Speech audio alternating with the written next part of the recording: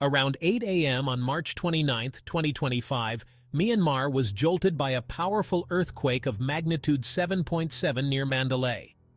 Buildings crumbled, over 1,700 lives were lost, still counting, and the region's geological fragility was exposed.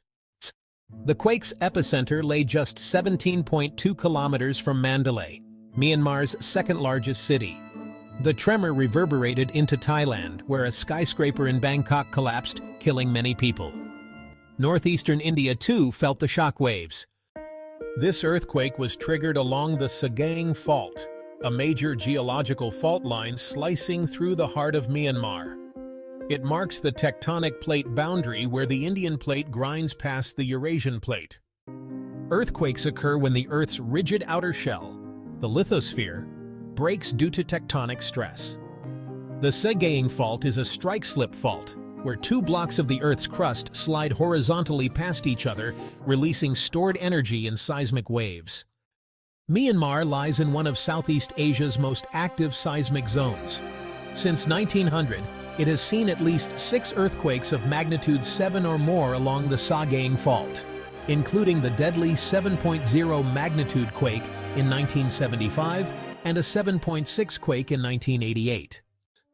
According to geologists, earthquakes like the one in March 2025 are expected once every few hundred years along sections of the Sagaing Fault, but exact predictions remain elusive. This makes early warning systems and preparedness absolutely vital. This quake reaffirms the dynamic interaction between the Indian and Eurasian plates.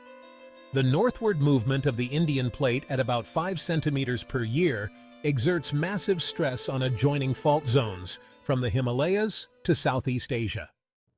Though classified as a shallow earthquake with a depth of only 10 kilometers, the energy released was colossal. Shallow quakes cause more surface-level destruction as shock waves reach cities and buildings with greater force. 6 powerful aftershocks followed the main quake, further rattling the already devastated region.